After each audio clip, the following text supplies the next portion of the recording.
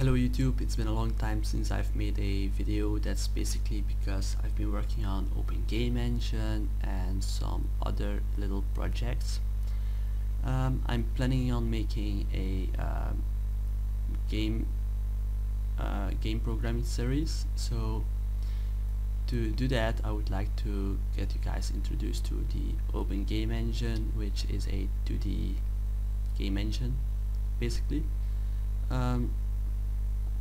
I'm going to make a Hello World kind of introduction to it. So just download the latest binaries, which is currently 0.1.2.3, and once that's done, just go to Visual Studio, and I'm going to create the project here. The first thing you want to do is go to Add References. I'm going to my C drive where I downloaded the binaries, and I unpacked it here, and then just go import Open Game Engine. The next thing we want to do is actually delete form 1, as we are not going to use that. We are not going to use these using statements, and we are absolutely not going to use that code. The first thing, which is actually the most important thing, and nope, we don't want to do that, we just want the game engine. Engine equals a new game engine, and the game engine allows us to run the game, and just type engine not run, and you can see it takes a game configuration or nothing, and actually that's what we are going to do. We want to give it a game configuration. GC equals a new game configuration, which is what we want to do, and make it run GC. Now in the game configuration, as you can see, it takes a title, width, height, updates per second, and things like that. Just going to use the Hello World as title, and that should be it now. Now what we want to do is actually make a new scene. So add a new class, going to call it Hello Scene, which is going to inherit game scene. Public Hello Scene, the base, and what is really important is to give it a new name. So in my case, I'm going to give it the name of the class name, going to make it public, so it's accessible or something like that. In the hello scene we don't need to do anything else, or at least not, as I'm going to show multiple ways. Now the next thing we're going to do is actually make the label. So hello label. Oops, that's not good.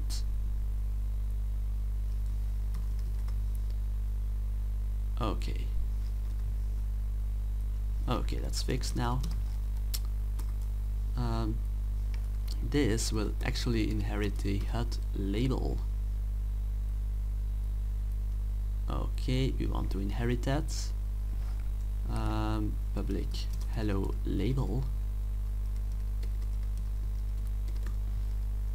but we want to specify a position for that, so the X and the Y,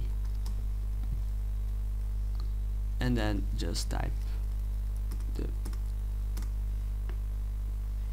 things, and in here we want to set the position. So the position equals a new vector 2 xy. This dot text equals hello world, and as you can see, we now need to add everything together here. So the first thing is going to be to make the scene, hello scene. Scene equals new hello scene. A hello label. Label equals a new hello label. We're going to specify the width divided by 2 and the height divided by 2. And the last thing we need to do here is make a HUD layer. Layer equals new HUD layer. And okay, that's good. Now we can start to implement everything. So first of all is we're going to add the label to the layer. So layer dot labels dot add layer. Label. After that's done, we want to add the layer to the scene. So scene dot HUD layer dot add layer. And once the HUD layer is added to the scene, we want to basically add the scene to the engine. So that's what we're going to do now, and as you can see, there is a scenes collection. Add the scene to it, and now if you're going to run it, you might think it's going to work, but nope, that's not this case. Not. What we need to do first is the last thing, and actually we need to switch the scenes. And now you need to go back. This is where it's coming. Very important that you gave it a name. Is you need to put the name of the scene you want to switch to.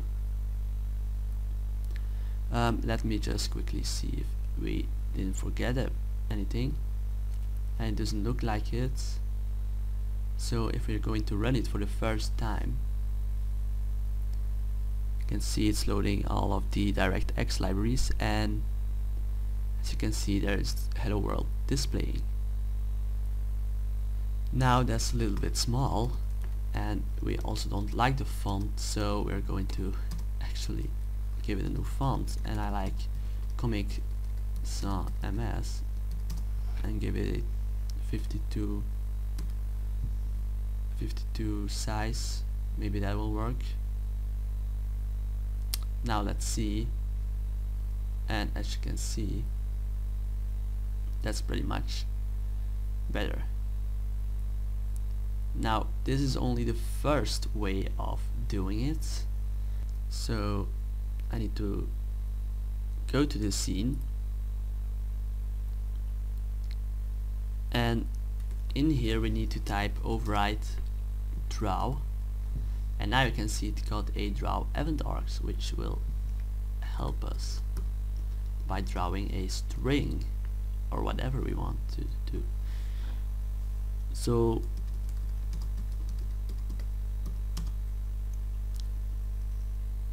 now we need to specify a font. So font f equals new font. Also going to do comic Arial, maybe 35F. You can also give it more parameters like the font style, font weight. Maybe we're going to put the font style dot italic and the font weight dot normal. That will also work. F. A new solid color brush by the color of cornflower blue. I like that a lot. And let's give it a 50 by 50 draw coordinates. Now you will see there will be two Hello World once it's loaded, and yes, as you can see now we got Hello World here, Hello World. So that's just another way of doing it. We're going to add a third way of doing it, basically just the same as this one, but just showing you can basically do it with everything, and that's like the hello object.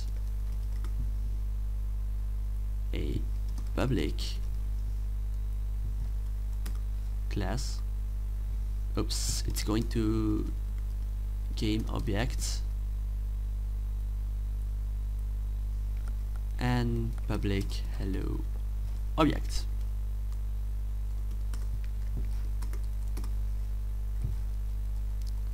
Just give it the base, and here we're going to put the this.text or no, not this.text, just this.position equals new open game engine.vector2, let's say 150 by 100, something like that. That seems good for me, and override the draw again, and in here we're just going to let's see, we're going to put this again,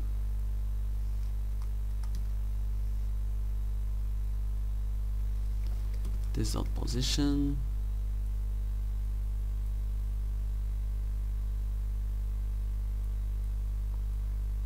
Arial, or let's see what other kind of fonts do we have. Let's quickly just open up Notepad and let's see what kind of font. Oh, I think I know the font I'm going to use, but does this have? Yes, I'm going to use the StarCraft font, and I'm just going to make it normal and maybe give it 40F. I like the orange red, maybe. Let's see if this is going to work. Hello object. I'm going to give it the obj is equals a new hello object, and then you can just basically put it like I don't know if the engine has it. I don't think so. It only has the scenes, and no, not in the engine. But if I'm not mistaken, yes, the scene has the game objects collection, and you can just put in there the object. So if everything's correct now, and that doesn't seem like it's correct,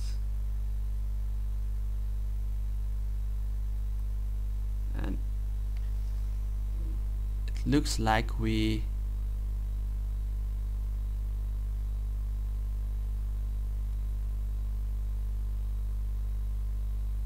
looks like somewhere we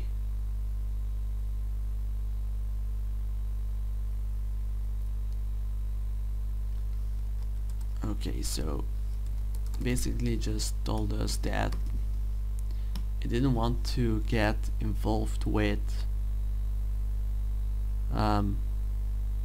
that because the short DirectX is not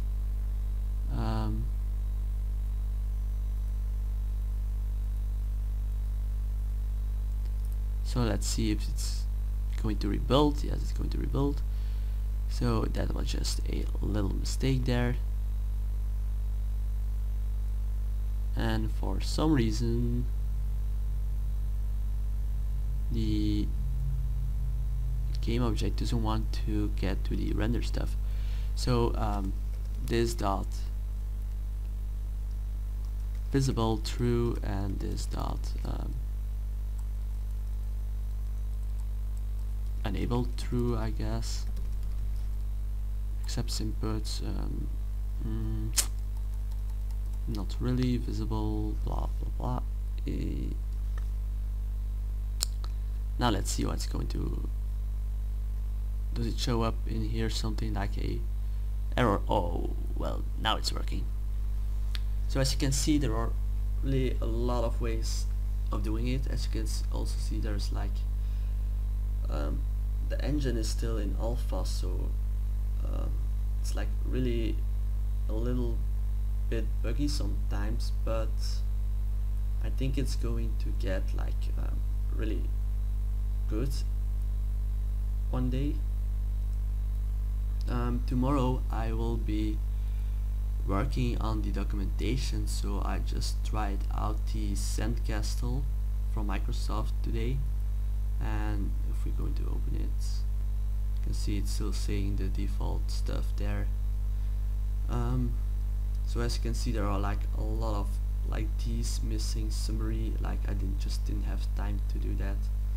In some cases I did, but just only the class summary and not the methods, so I have to do a lot of them, and I'm going to spend tomorrow making that and then uploading the compiled HTML help file to the website for people to use it, like look at the methods, and then I will start thinking about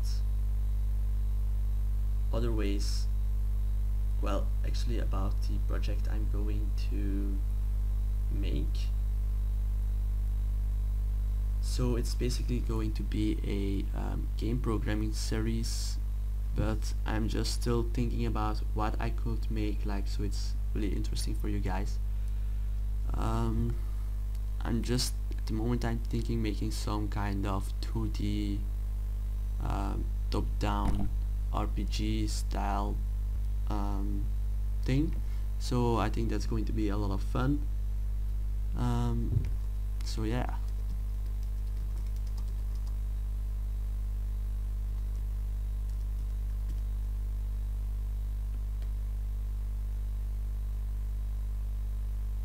So yeah, thank you guys for watching. I'm going to just run it for the last time, just so I can say StarCraft is awesome. So yeah, thank you guys for watching.